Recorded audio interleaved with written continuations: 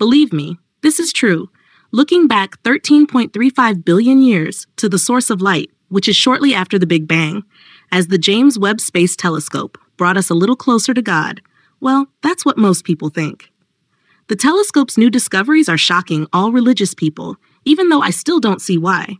But the thing is, we are facing a paradigm shift that challenges not only our science, but also religious ideas about the universe. Join us on this cosmic journey. The City of God. James Webb Telescope's terrifying new discovery shocks all religious people. The last time there was such a revolution was when Galileo Galilei discovered that the Earth is not the center of creation, and when, 100 years ago, the universe pulled an Uno reverse on scientists, making them realize that the Milky Way is not the universe. The James Webb Space Telescope is one of the most impressive scientific instruments humans have ever created. I guess you already know all of this, but with its ability to peer deep into the universe and gather light from the earliest stars and galaxies, this telescope is far more than just a technical instrument. It's a symbol of mankind's search for truth. Galileo Galilei said, "Nature is a relentless judge who forces us to strive for knowledge." Many people believe that we can only understand the inexorable nature if we have found God at the same time. Perhaps it was God himself who put the spirit of inquiry in us to discover the secrets of the universe. And perhaps him or her, we do not know what God really is, or whether this entity truly exists. Science is not just for our curiosity or our fear of a nature we cannot control, and a universe so gigantic that we feel like nothing in it. Science should also provide us with answers to the deepest questions of our existence. Even though the JWST and the entire scientific mission of humans can be seen as divine in this context, there are religious currents that vehemently reject all new knowledge and science.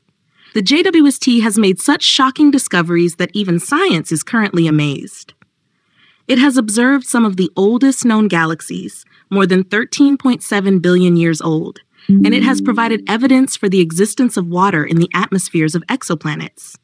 These discoveries could take our understanding of how the universe formed and how life exists in it to a whole new level. If the JUST finds the first evidence of life on other planets, then we must realize, whether religious or not, that God did not create just one world, but many. One particularly fascinating aspect that is now coming into focus more than ever before is the multiverse. Previously dismissed as nonsense by conservative science, the latest shocking discoveries make it increasingly likely that multiple universes exist. Fascinatingly, the world's 3 major religions do not recognize this idea and even oppose it. But in Asia, it's quite different. The Vedas describe the existence of many worlds inhabited by gods, demons, and other beings. But we don't have to go that far to find the idea of the multiverse in religion. The Germanic mythology of 9 different worlds created by the gods is nothing other than a multiverse. Such parallels could indicate that the scientific discoveries of the JWST have a deeper spiritual dimension and that we are on the verge of reuniting religion and science. In ancient times, this was quite normal. The 2 disciplines were inseparable. Mathematics, music, mechanics, everything was considered divine and therefore also religious. The reasons why church leaders and other religious rulers rebelled against modern astronomical discoveries must therefore be of a different nature. Who doesn't know the name Galileo Galilei today? The great mathematician and astronomer lived in Italy from 1564 to 1642. What hardly anyone knows today, however, are the problems Galileo had to contend with. Galileo was the first to improve the telescope, and the resulting astronomical observations led him to the heliocentric view of the world. The scientist discovered the 4 largest moons of Jupiter, the phases of Venus, sunspots, and the uneven surface of the moon, which provided evidence for the heliocentric model. Galileo lived during the Renaissance, a time of intellectual and cultural change in Europe. This era was characterized by great advances in art, science, and literature. But at the same time, there was still strong religious control by the Catholic Church, especially in the early days of this era. The Church had no interest in reviving the old scientific worldview of antiquity and saw the teachings of the ancient sages as a threat to its power and world order. This included, for example, the advocacy of the geocentric view of the world, which was based on the teachings of the ancient astronomer Claudius Ptolemy and the writings of the Bible. This model placed the Earth at the center of the universe and was seen as the only true divinely ordered structure. When Galileo publicly advocated the heliocentric model, he got himself into a lot of trouble with the Church. The Inquisition was something of a counter-movement to the Renaissance. All modern ways of thinking, naturopathy, and disciplines such as astrology, which were still highly valued in ancient times, were to be destroyed. In 1616, the Inquisition declared the heliocentric view of the world, first postulated by Nicholas Copernicus, to be heretical. Galileo was brought before a church court in 1633, convicted of heresy, and forced to recant his views.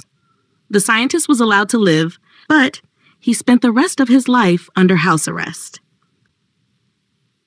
The Church's rigid attitude towards the heliocentric model was officially due to the fact that the Bible portrays the earth and humanity as the center of God's creation.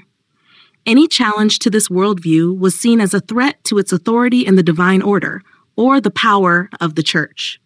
If it had become public that the Church had distorted the truth, this would have diminished its power. Giordano Bruno, another Italian scientist, was hit even harder. He was once a priest, but also loved astronomy. Bruno went a step further than Galileo. He postulated the infinity of the universe and the existence of countless inhabited worlds. These ideas could have been visionary, but for Bruno, his genius ended at the stake. The Church regarded Bruno's ideas as extremely dangerous and gave him a lengthy trial to deter other researchers. Bruno died a senseless death as a heretic in 1600. The Church only apologized for these crimes in modern times. But did you know that the Catholic Church has never fully recognized the modern findings of science? One of the lesser-known facts today is that it was a priest who came up with the Big Bang Theory. For the Belgian Georges Lemaitre, religion and science were not contradictions. He said that while science deals with the how of the universe, religion explains the why. Lemaitre held the view that scientific discoveries and religious beliefs can coexist harmoniously as long as they focus on their respective areas. Pope Pius XII first commented on the Big Bang Theory in 1951, saying in a brief statement that the Big Bang could also be seen as a divine act of creation. Nevertheless, it naturally became clear that the stories of the Bible could not be truths, but merely allegories. God certainly did not create the earth in a week. Incidentally, Islam also has an almost identical creation story.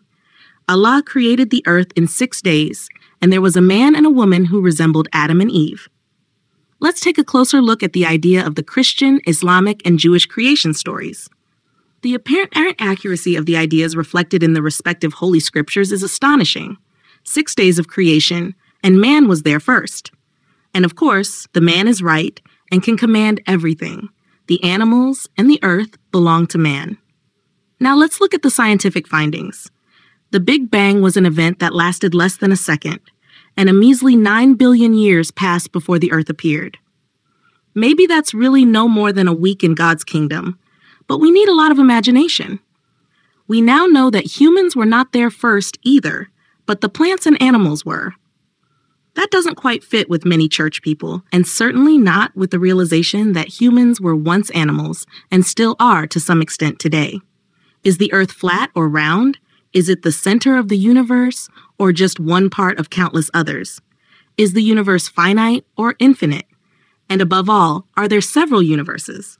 Even those who are not religious are influenced by such new findings on a metaphysical level.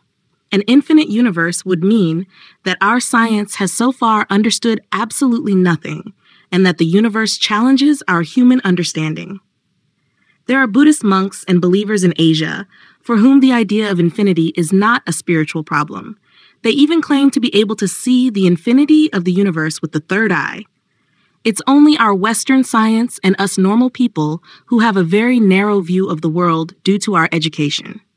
We also believe that only one or the other can be true, whereas quantum mechanics, for example, shows us that there can be countless variations of reality side by side.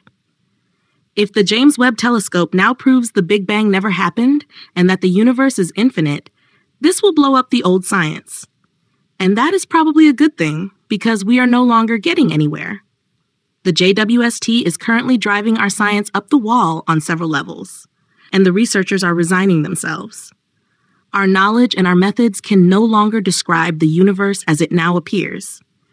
What does this mean? A return to metaphysics? Or is the long overdue unification of quantum physics and classical physics about to happen?